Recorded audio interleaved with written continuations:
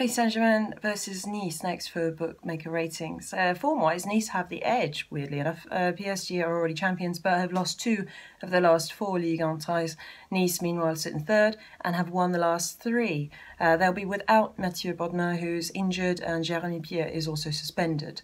Laurent Blanc has said Serge Aurier could return for PSG. He's been made available for selection after those controversial comments he made on a Periscope video about teammates, including Zlatan Ibrahimovic, but he's served his club ban for that now.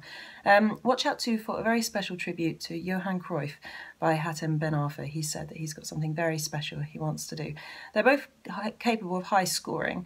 I think both teams to score, and no draw is on at 3.0 with William Hill, and that's worth a punt.